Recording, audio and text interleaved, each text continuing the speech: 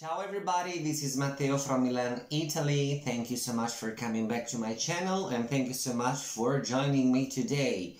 So today's project is going to be a little crazy because I left you with my last video where I made a booklet that was not my thing because it was irregular, because it was totally out of the box for me. So today I went back to my thing and I made this booklet, and I hope that you can see that there is a lot of gold in it, and the gold is also inside on every single page. And I have chosen this time to make the booklet with a base of wood. So we are going to see how to do this, and at the end of the video I have to say that there was a little accident, because while I was taking the booklet to show the final reveal, I realized that some of the cardboard was torn apart because there were some droplets of glue that I didn't notice and that broke the paper, and I hid those spots, making these pockets. I don't know if you can see that there is a pocket here, and I have made two triangles right here. Anyway, so this is a very precise booklet with all of these gold stains on every single page. And now let's go see how to make this little book of gold splashes. So let's start from the very beginning. I have here a very beautiful and super white Fabriano paper, and now I am going to cut it into rectangles, and I'm going to make my signatures for our project. So let's take our scissors and start cutting it.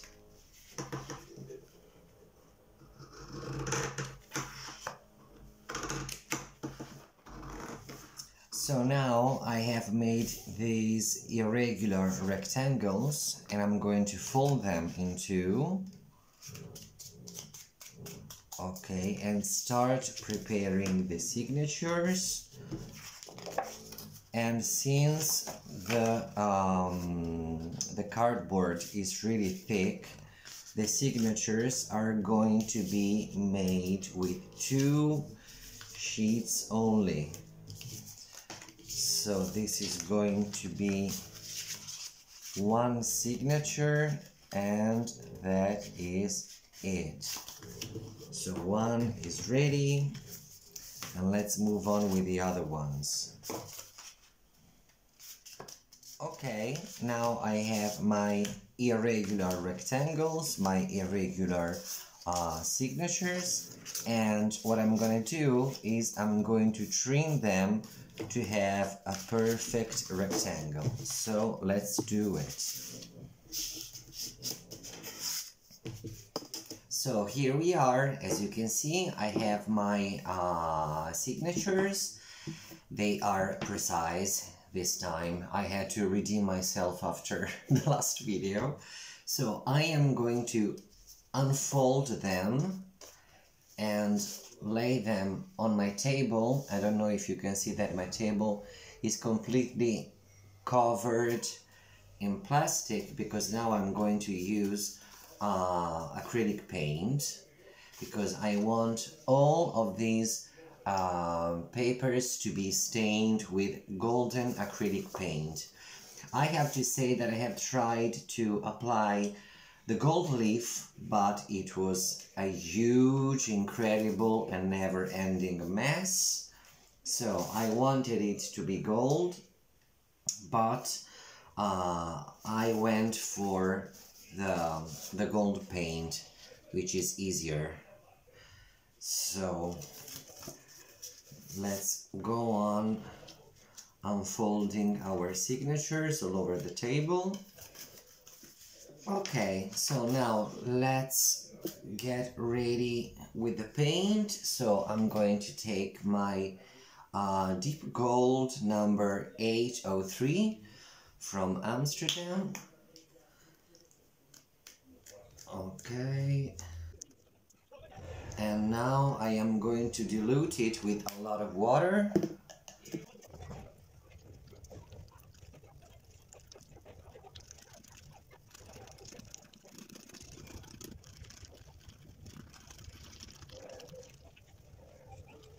Okay, so it seems that our metallic paint is diluted enough. It seems to be pretty liquid.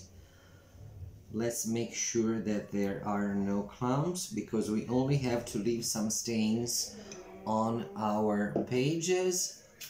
So now I can remove the protective paper and start making some drops of paint fall on the pages.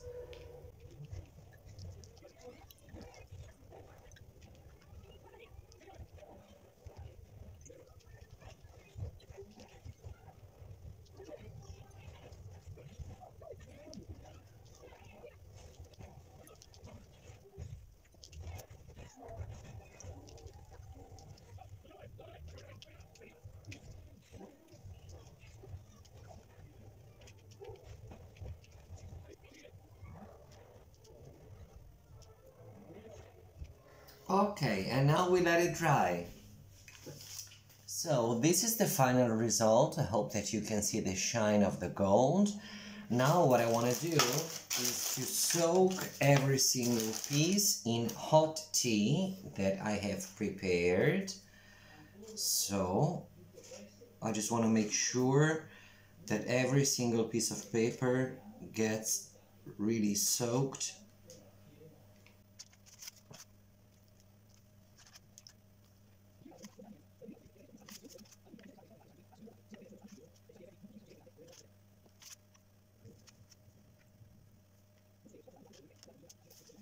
And now here we have our signatures. I hope that in daylight you can see the shine of the gold stains. And as always in camera, it is very difficult to show how shiny the gold paint is. So everything is tea dyed, everything is precise, everything was ironed to make it flat again. And now what I'm going to do, I'm going to clamp these signatures to hold them still.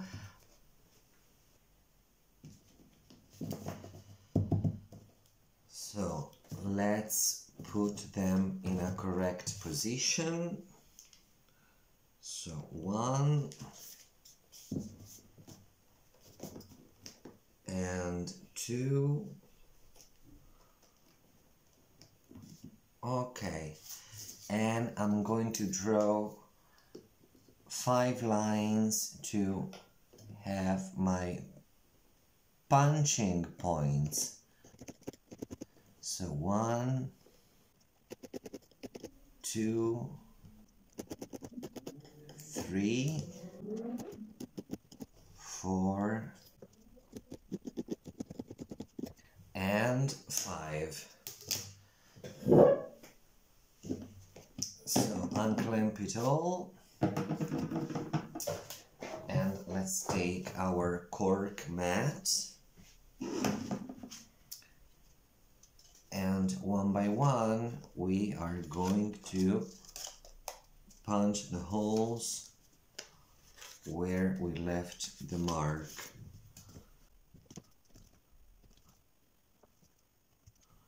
Okay, and do it with all of the signatures. So here we have now our signatures that have been pierced, and now it's time to sew. I have prepared my needle with my waxed linen thread, and let's start sewing the signatures together. You have seen me do this so many times in my previous videos. So let's start with the sewing of this. And as usual, I am going to leave a little tail so that I will be able to tie a knot when I come back to the starting point.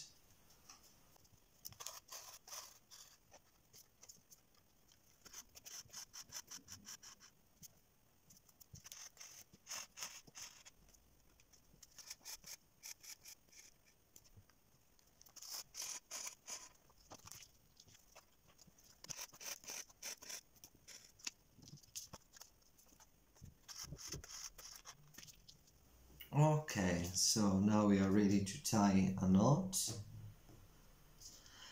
Let's make a double knot so that we are going to be sure that nothing is going to move from here.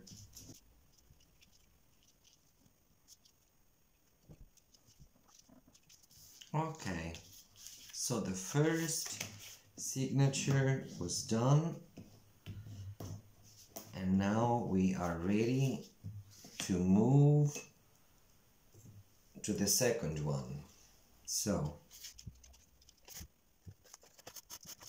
let's enter the first hole, align it as precisely as you can. Let's go out from the second hole. Let the thread go under the thread of the first signature. Let it go up again and re-enter the same hole.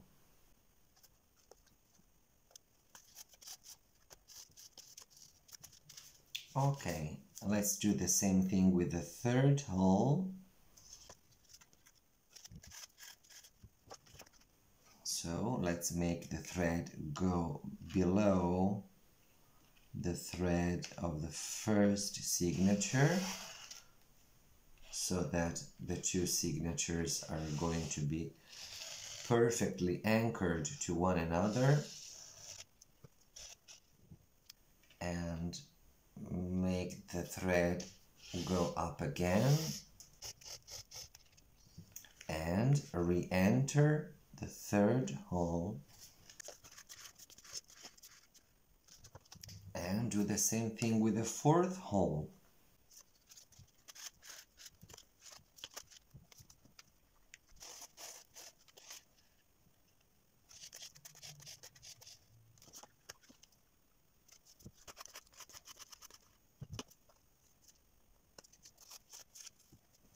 And once you are here, you go under the thread of the first hole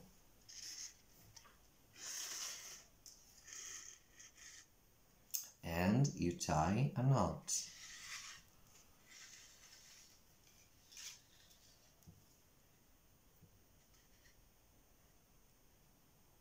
And that is it. And you have to continue doing the same thing with all of the other signatures. So let's get to it. So I have finished stitching. I have trimmed the excess of the thread. So what I'm gonna do now is to clamp the book. And I am going to spread some wood glue on the spine to make everything nice and sturdy. So let's do it. Okay. So let's take our brush.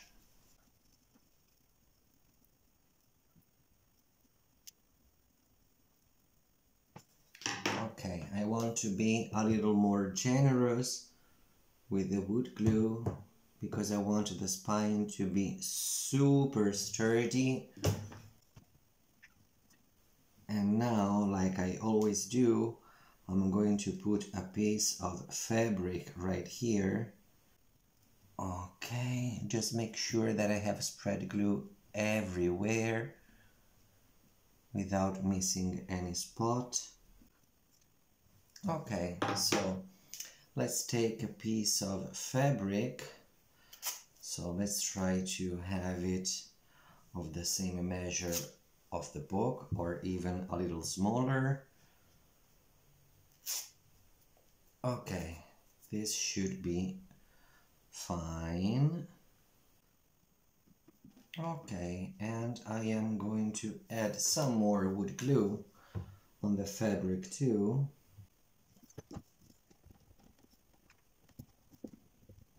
So I just want to try to clamp the fabric here and here. Okay. Okay, it seems nice. So let's make the wood let's make the wood glue dry, and then we will make the cover. So it's time to take care of the cover. I have this very resistant paper bag that I was given by my friend Colorini, and I'm going to glue it so that it's going to be doubled.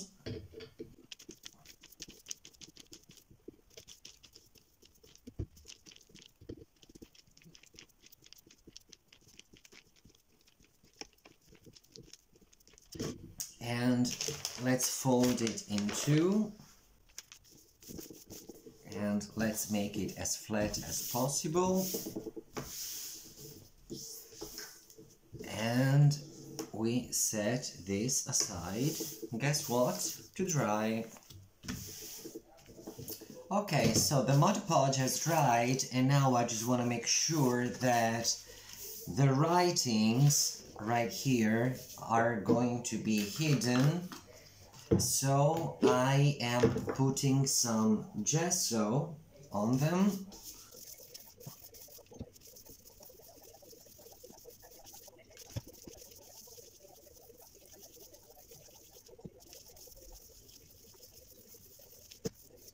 And we let the gesso dry.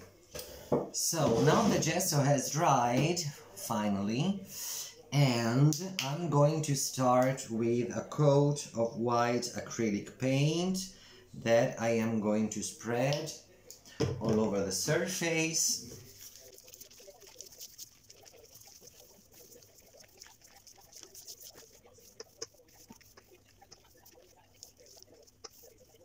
And we let it dry. Okay, now I have my paintbrush still dirty with white paint, and I take this gold ochre number 231, and I am going to dilute it as I did with the gold paint for the pages.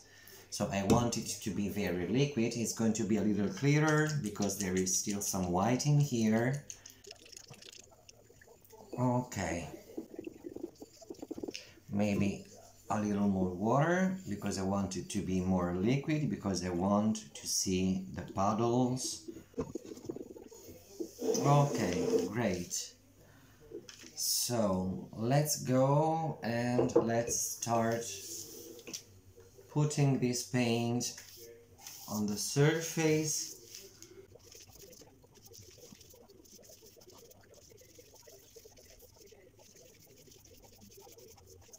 Okay, and we just let it dry. Okay, now the yellow paint has not completely dried yet, but I want to add a darker color, which is 409 Umber. What is this? Burnt Umber. Here it is. So, like I have already done, I'm going to dilute this color too.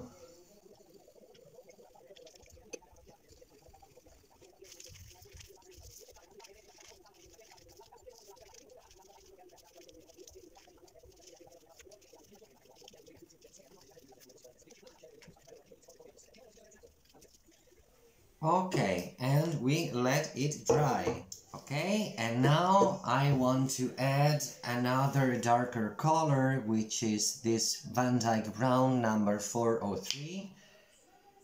And as you can see, I have tilted the paper while it was under the hair dryer, and it left these trails that I like very, very, very much. So now I'm going to add this super dark brown that I am very fond of. I like it very much. It's a lot of layering colors, but I like it. Okay, and let's go to the hair dryer. So before everything dries out, the last step, I want to add also on this cover some golden splatters, and I'm going to dilute the color just like I did for the pages.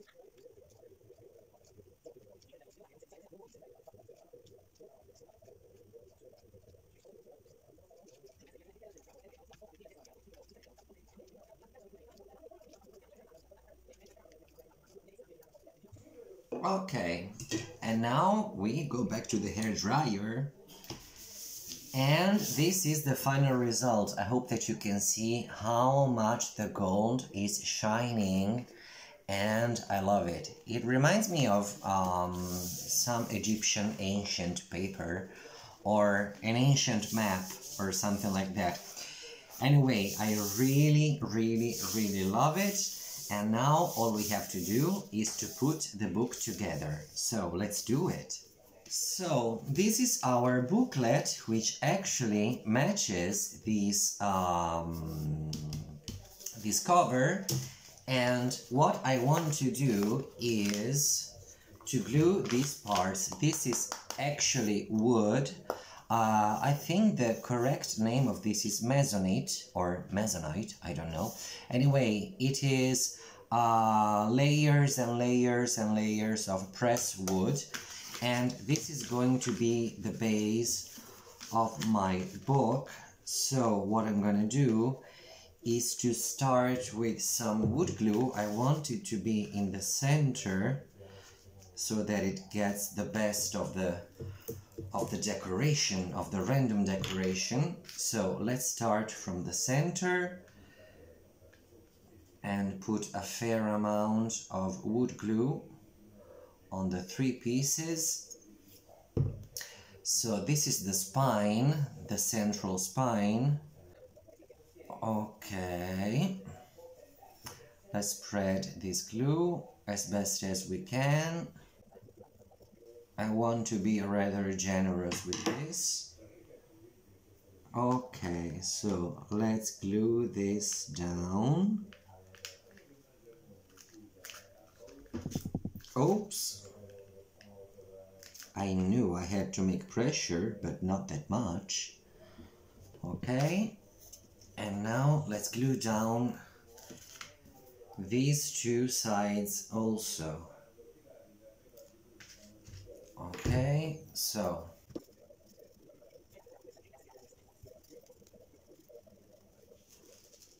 we are back. The wood glue has dried, and now I'm going to trim some of the excess of this paper.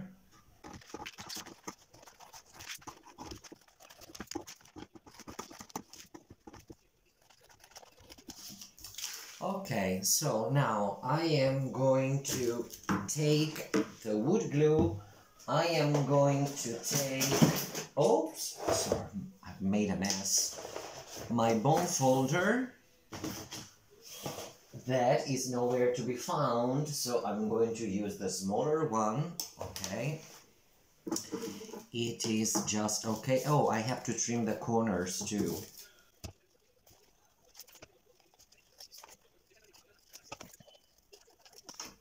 Okay, and now let's start gluing the cover inside. Let's take some parchment paper to protect the table, because I know that we're just about to have glue all over the table. Okay, so let's spread it.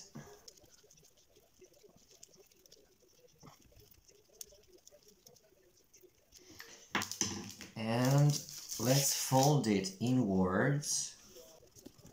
Okay.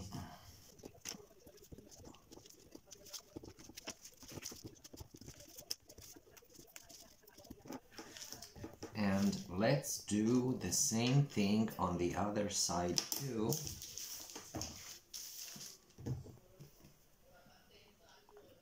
Okay, so our next step is to take some measurements, because I have prepared these cardboards that I have stained with some brown paint. So I want my packet of cigarettes right here. Okay, so that I can start to see the shape of the book.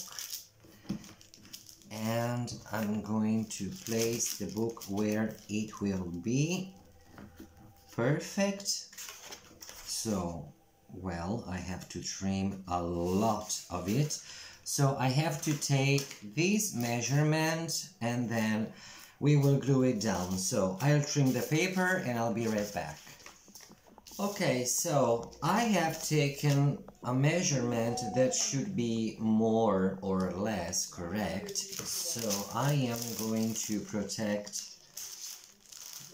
the second page of the book, and I'm going to put some wood glue on this page, and I'm spreading it.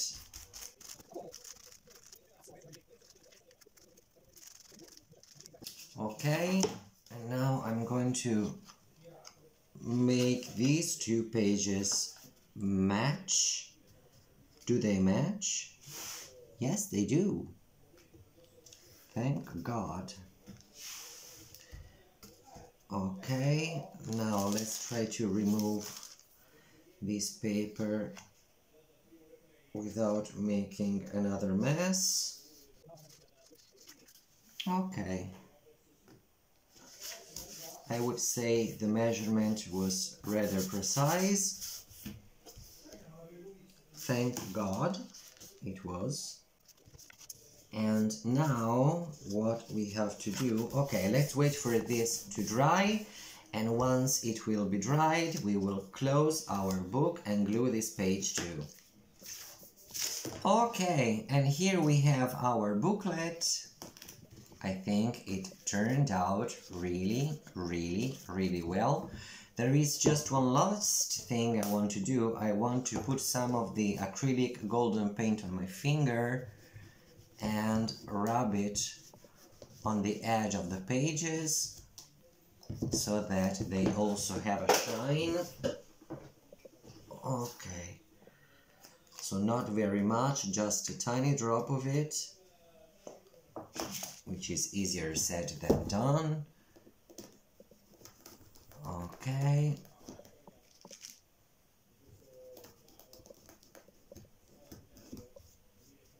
Ooh, that's a lot of shine. And here we are. So the book is basically finished. I added some dark stains here and there. I hope that you can see the glare of the gold. But during the drying process there was a little accident, because there were some droplets of glue that I didn't notice at the beginning, and this is what happened. So there was an accident here, and there was another accident here and here. So I have prepared these little cardboards, and I have made this rectangle and a triangle, which will become pockets. So I'm going to glue these down, and then our booklet will be finished. And we are back. Now we have our booklet with our almost invisible pockets, and just look at how beautiful it is.